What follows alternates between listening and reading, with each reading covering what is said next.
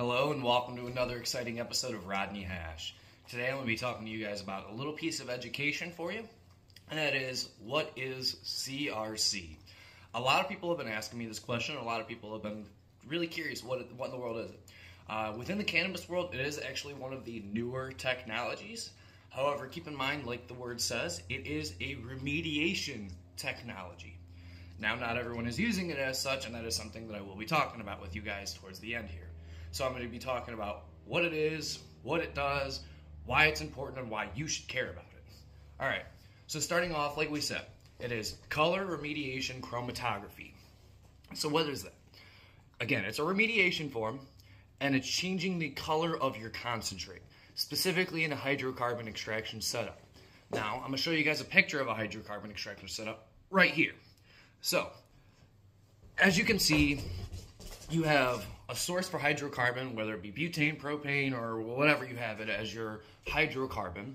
You have columns in which your weed stores in, and then you flow that over top of it. You have a collection column, and this is how a traditional one is set up, where it's basically just those three columns. What happens is the hydrocarbon comes out of the tank, goes over the column of the cannabis, collects all the trichomes and everything else off of that, goes into your collection column. The collection column then heats it up. Everything's cold as can be.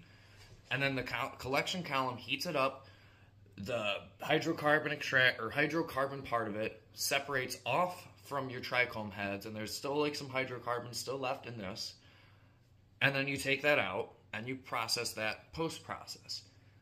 Now, when you add a CRC column into this, this changes things. So what happens is it goes still straight out of your butane tank into your material column, but before it can go into a collection column, what it does is it goes into another column called a CRC column. In that CRC column, it is full of some type of media, whether it be bentonite clay or some type of acid-activated bleaching agent. It then filters. It's using a filter media. It then takes all of the waxes, the lipids, and all kinds of other stuff and pulls it out through there, or at least that's the idea. Now keep in mind, CRC is something that we do use in other aspects of food-grade industries. For example, your cooking oil, your canola oil. The reason that it's so clear like that is because it was CRC'd. It was color remediation chromatography. That's why it's that color, and when you're done with it, it becomes real dark. You could then CRC that, filter it out, and it'll come back like that. Now, that's all cool and well when it comes to food-grade products. Just like how with a lot of pesticides are not the same when applied to cannabis, a lot of these techniques are not the same when applied to cannabis. What do I mean by that? So what I mean by that is that more often than not, people are not caring about the pH or the acidity of their products, and they are not caring about what filter media they are using. Now, if you're just using a simple bentonite clay, it's no real harm, no foul. What that is again, pulling out the lipids and the fats and things like that and separating them out. No biggie. It's kind of a pain in the butt to do it.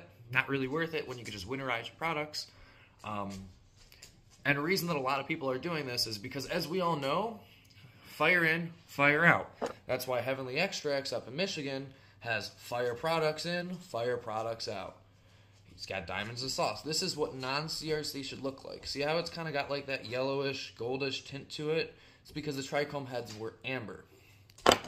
So, when you have stuff that is like bone white, it is almost clear. Not necessarily distillate, because distillate can be done in a different process, and if you're distilling things out right, it should be coming out pretty clear anyway.